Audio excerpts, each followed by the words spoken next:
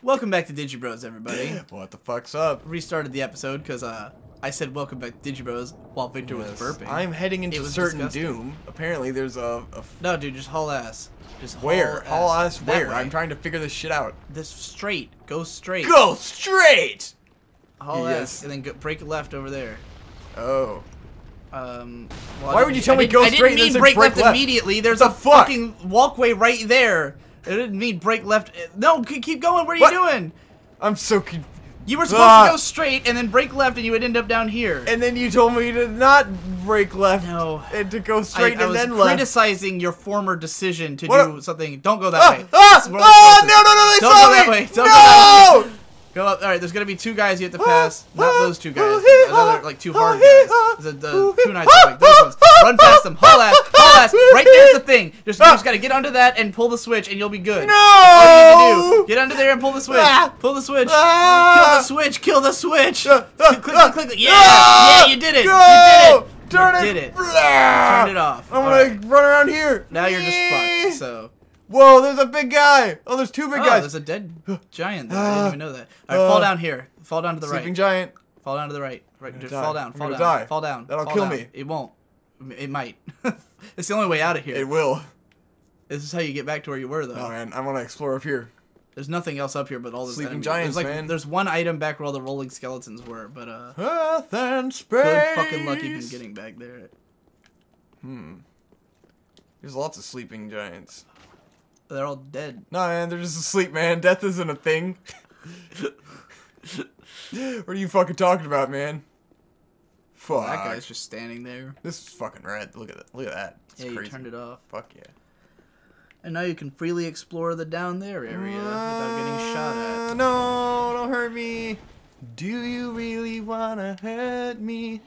Shade said that he actually got the sandworm killed by the arrows. Wow. Like they shot at him. I had the tried last that and it was not working. Killed it. Who?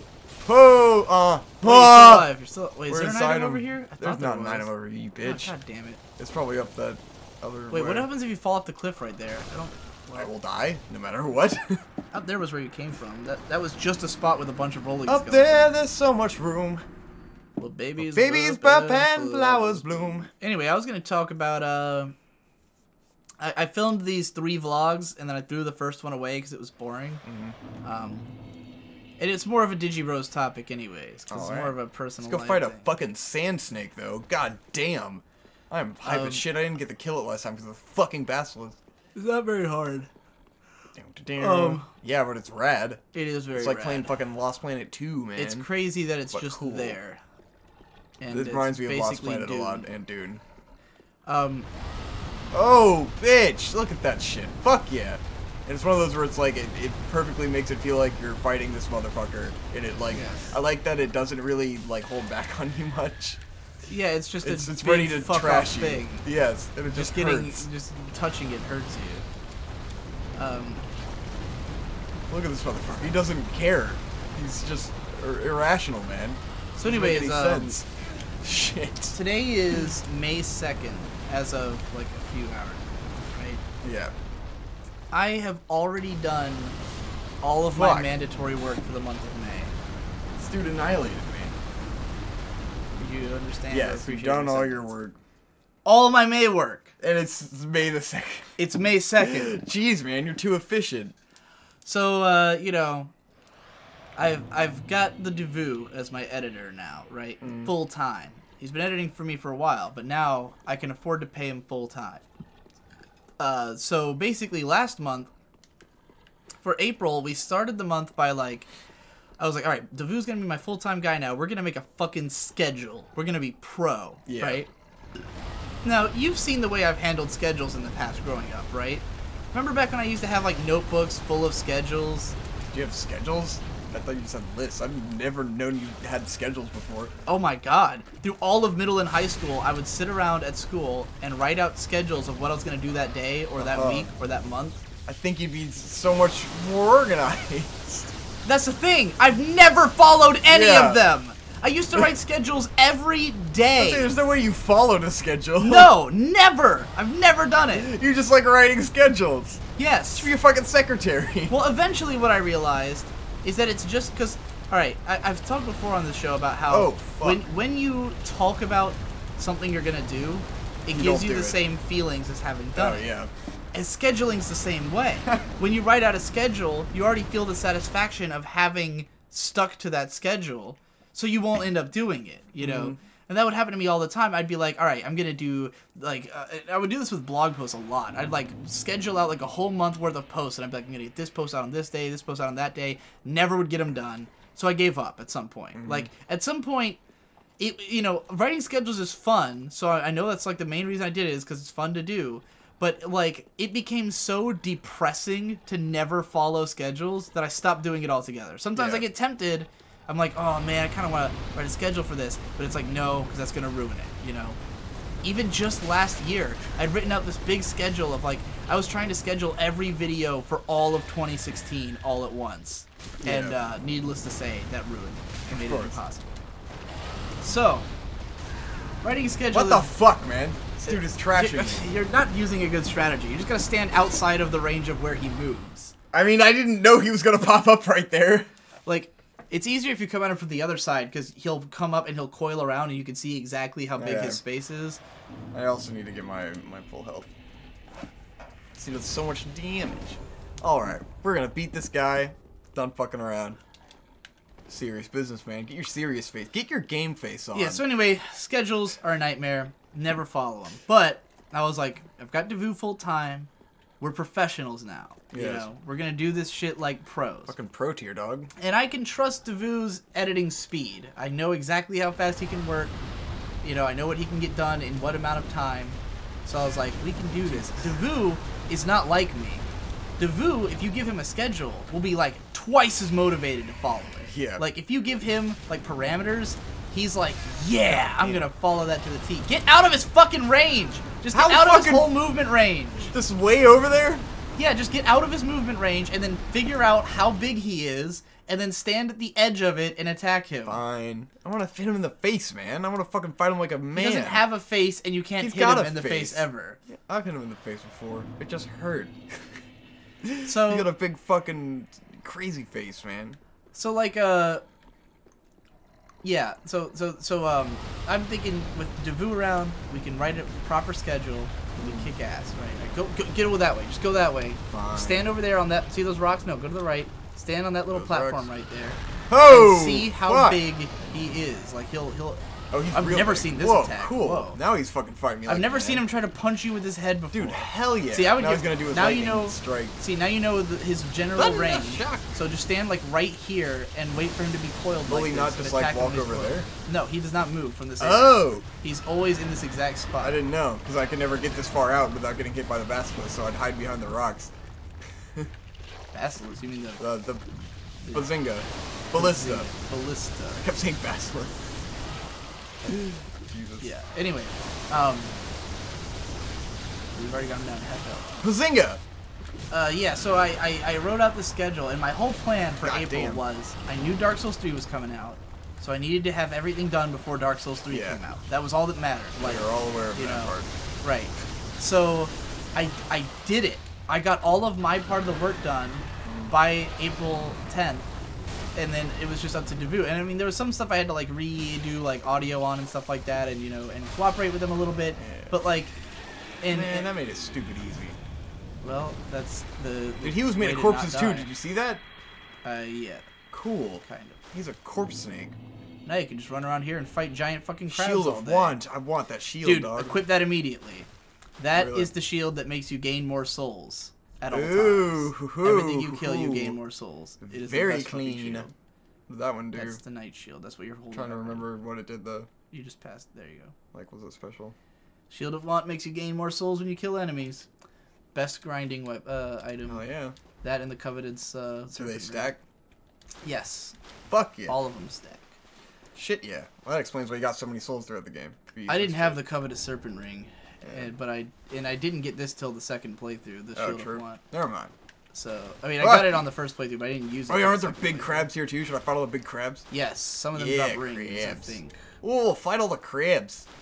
All the crabs. All the crabs. All the crabs. Oh, I killed all the crabs in Wisconsin. Go down there, and there's a tunnel that there's like a guy you can fight in to the right. Word. Or yeah, is it right there? Yeah, yeah, it's a tunnel. The tunnel between Demon World and no. Fine, let's go now. Don't be rude, Toho. No, Yusuke, you needn't hurry. Take the time. Okay. I had it in my head that the tunnel between Demon World and... I'm gonna fuck my fingers around his shit! Anyway, God. It's been a while since we made a fingers around my dick reference on this show. Me and Hope still do it all the time. I said on the show. Yeah. It's always on the mind. Anyway, back to what I was fucking trying to describe, the schedule thing. So, like... So, the whole April schedule worked out super well. It was a beautiful thing. We both were really proud of ourselves. Every video came out before the schedule, like, it was even scheduled for. Like, each one had, like, a range of, like the earliest to the latest. Oh, it's Horace! Oh, shit. Oh, I didn't find her in the catacombs. Fuck. Who's Horace? He's the girl's friend. Who? He's the Hodor. The one girl. Oh, the one who went insane. Yeah. Oh, and I didn't talk to her in the catacombs, talks. so she's definitely dead. Yeah, he's Hodor. Oh, I had no idea. I didn't even know you could find her in the catacombs. Yeah, she's in the catacombs. That's where she loses him. Oh. And she's like, I can't find Horace, me. And then she's like, oh, is he dead? I don't know. Oh. She's like in several places throughout the catacombs. I see.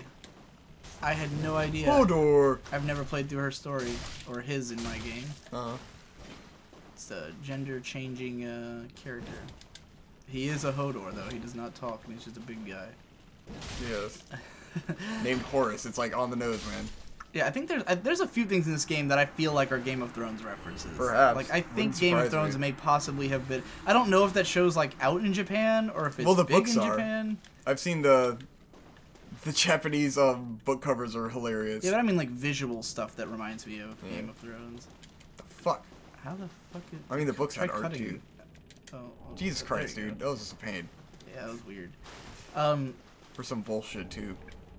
What the fuck was I talking about? Scheduling. Hodor? Yeah, this clearly is not that interesting since we keep breaking for the subject. This is why I deleted the, I had like a 20-minute vlog about this, and I was watching it back, and I was like, this is fucking boring. Nobody cares. But yeah, it was just so beautiful to have that schedule all done, because it meant that I could work on whatever the fuck I wanted. And of course for April it was mostly about playing Dark Souls, but then I was like, well, if we can do that again in May, and I can get it all done before May starts, then I can do, like, I can just write infinite stuff in May. Like, I could write the longest thing in the world, I could write about whatever I want, any subject, I could do anything, right? Yeah. The world is my oyster for the whole month, you know? And also in April, part of it was that, you know, I was doing that Weebcast, so I had to watch a lot of anime for that, and that was, like, keeping me busy as well. Yeah. So, you know, I still ended up working a lot on, like, my own videos throughout April just for the podcast and shit. But then for May, I have, like, a bunch of scripts that I never got around to editing last year that I still wanted to make videos out of.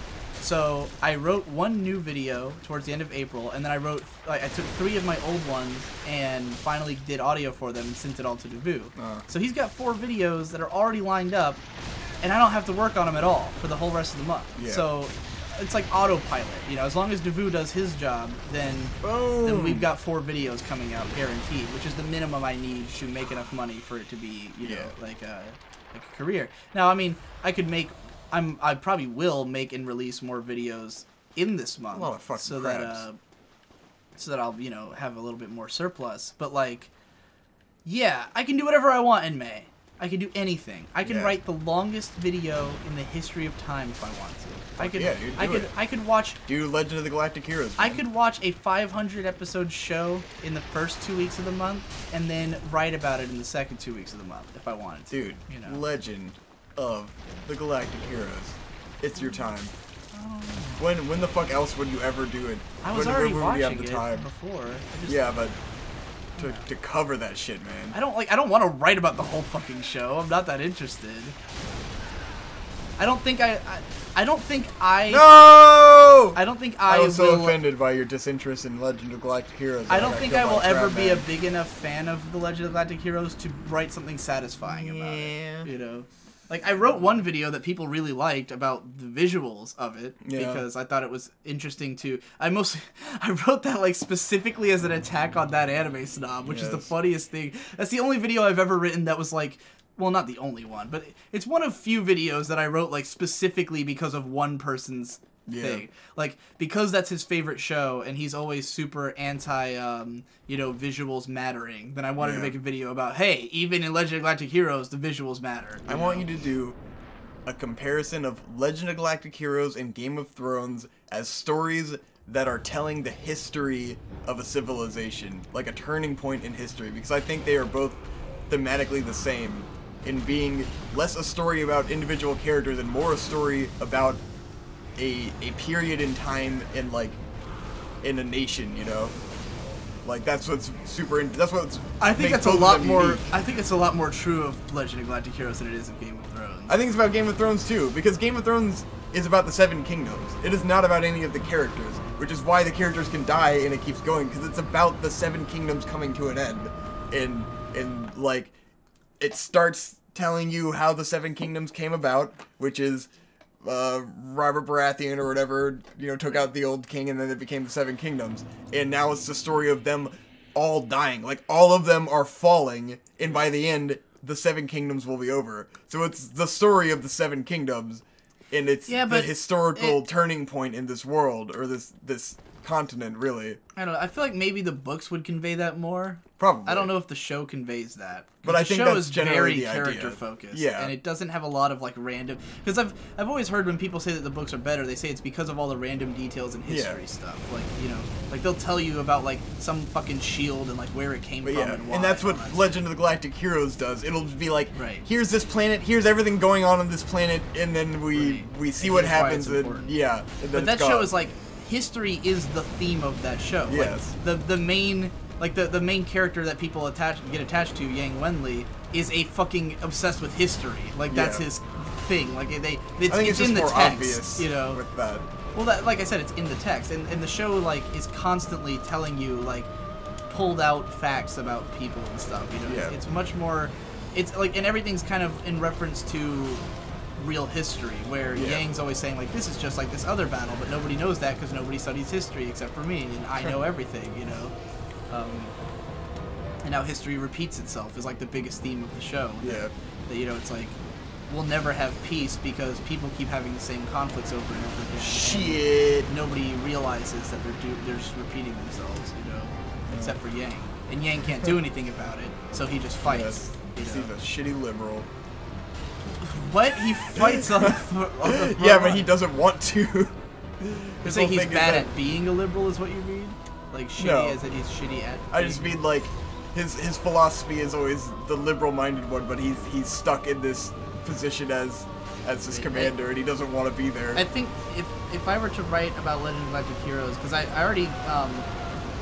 it's funny because I didn't tell Devu this because I wanted to keep the editing of the Interesting Anime Characters video like relatively simple. But in Interesting Anime Characters Part 1, when I say that I would eventually write a video about characters who are interesting for their hypocrisy, I was specifically thinking of Yang Wenli. Yeah. Like, I wouldn't say I was only thinking about him. There's a lot of characters who are interesting for that reason, but like, I would love to write about like what makes him so cool is that he's this massive hypocrite. That he, is like responsible for the deaths of hundreds of thousands of people, but is a pacifist at heart, Well, what I've always wondered with that show is like, was he drafted? Because he clearly doesn't want to be in the military. Right. No interest in any of that. But he ends up doing it because he can save more lives than they will. Like, but initially, was he just kind of forced into it? Because isn't there, like, I remember early on, there's parts where he, like, tries to get out, but then he just ends up going back because the other people who would be in charge would be so much worse, Like, the reason he fights is because if he didn't fight, then they would lose, and more people would die. Yeah. So, it's like, even though he fundamentally disagrees with the idea of fighting, if he doesn't do it, then they're fucked, So it's like, he's like, he has to. God, I was so much stronger when I came here before. This is like way more of a challenging fight. Yeah, I felt that way on New God damn. Plus. Oh, he just crushed me that time. I came here earlier. I mean, Like, I'm not doing a ton of damage. He took a lot more health out of me. Or maybe I'm thinking of when I watched Jesse play through here, because he found it, I think, on his first try. Yes. But yeah, Take another I don't know, like, I like Legend of Galactic Heroes, and I could see writing about it, but I wouldn't write nearly as much as other people have. Like, yeah, if you want that, go Anime-Anachronism, the old blog. He blogged most of the show. He's been leading a group watch of it all fucking year. Gay. It's the guy named Thaliarchus is his name on Twitter, and he, like, every Sunday for the past, like, fucking year, essentially, they've been doing, like, they watched 2 episodes of Legend of Galactic Heroes. He was leading a group watch. I was gonna watch along with it, but I was ahead of it when it started, and then it passed me, and I just didn't get around to it. But he wrote a bunch of shit about it way back on his blog, the Anime-Anachronism. In celebration of tonight's Game of Thrones episode, I will adorn the garb of Jon Snow. Yeah, that's what I meant when I said it looks like there's stuff in here that looks like Game of Thrones. Yeah, dude, this was in Dark Souls 2 though. In the whole, I wore it through the whole game because I was like, Jon Snow. Definitely looks like the Night's Watch armor. We are watchers on the wall. We are the brothers of the night. Oh, and I've got his fucking dog sword. Dog! Fucking Jon Snow. I don't know if I've ever mentioned that on this show, that, like, my knowledge of Game of Thrones predated the show entirely because of the band Seven Kingdoms. Because it's a band who, I mean, if you can't tell by their title, all their music is about the fucking Song of Ice and Fire series. And, their first album, Brothers of the Night, has some pretty great tracks on it. I wouldn't say it's a great album. It has some cool songs. Yeah. And then they made a self-titled album called Seven Kingdoms, where they had a new vocalist and songwriter, and I just didn't like it at all. They tried to make it a lot more like a broad appeal kind of thing, you know, and it just did not have the heart that it had before. I don't know if they ever made a third album. I have not looked into it, but they have a song called Watchers on the Wall that's about the Watchers on the Wall, and it has like the whole speech in it, you know. I shall live and die at my post and all that shit. The oath. Yeah, it's a pretty fucking good song. But the chorus is, "We are watchers on the wall. We are the brothers of the night." Fucking dork ass shit, man. Yeah, Fuck yeah. it's fucking like, it's like a power metal. You know? Yeah. It's pretty fucking nerdy, but it's great. And there's one song, Stormborn, where they're like, go give the king his crown of gold. About, you know, when the brother gets gold poured on his head. So when the show came out and I saw that scene, I was like, oh, it's the scene from the song. Now I get it. Oh. I understand the lyrics now. You know? Great scene. Yeah. Classic it's pretty shit. fucking. Man, this season of Game of Thrones has been all, like, comedy gore. Like, both episodes have had plenty of moments where it's like, people die in gruesome ways and you know you're supposed to laugh. It's weird. See, that's it's been bothering me. It started with season 5, and it's just driven me fucking And now nuts. it's getting worse, and I'm just like, Are we really doing the comedy gore? Like, right. Okay, That's like the I know biggest you guys reason enjoy you can get away with anything, but like goddamn. the biggest part of why I stopped watching the show is because it's too glib. It's like the only comedic moments anymore are parts where a dude's getting his head slammed into a wall. Like, what the fuck? I'm generally not a fan of comedy gore in general, but like the way that the show does it, where it's like you're supposed to take the show seriously. You know? So when they're constantly putting these like, haha, someone got killed, and it's like, am I not supposed to be like terrified when someone gets killed? Isn't that what you're going for? You know? Nope, not anymore. Like when characters they've jumped the shark are brutally murdered. Oh, fuck, dude, it's like fucking. And I really felt it like with season 4 was when it started doing that. I think I've talked about that on the show before, but like, when we were watching season 4. Yeah. The funniest thing ever was when we were, well, no, season 4 was before we started Digi Bros. That was the year before. Season 5 was during Digi Bros, and I didn't watch that. Well, because remember the season 4 finale, we'd come up was and we not were like, Digi we Bros. didn't talk about it. I was about to tell you that story of how I was finally finishing editing the Sword Art Online reaction that's video. what that was. Jesus fucking, I keep getting stuck under his fucking Because stupid when me and bullshit. Victor watched Sword Art Online before I wrote about it, we filmed our reactions to every episode, and then way later I made like if you are a $3 patron on my Patreon, then you get access to a bunch of unlisted or deleted videos, and then some that I never released before. And I edited together all of the Sword Art Online commentaries and put them up there. But I hadn't done the last 5 till recently. And like in like the last one, we had gotten up to go watch the new Game of Thrones episode and come back, and like it starts off with both of us just being like, "Oh my god, oh what the fuck," and I was like, "Well, I know what episode we were watching." You know? Wow, I tried to roll through that and I didn't roll and I died. But yeah. Fuck it, I'll come back and kill this guy later. Yep. Next time on Digi Bros. Hey.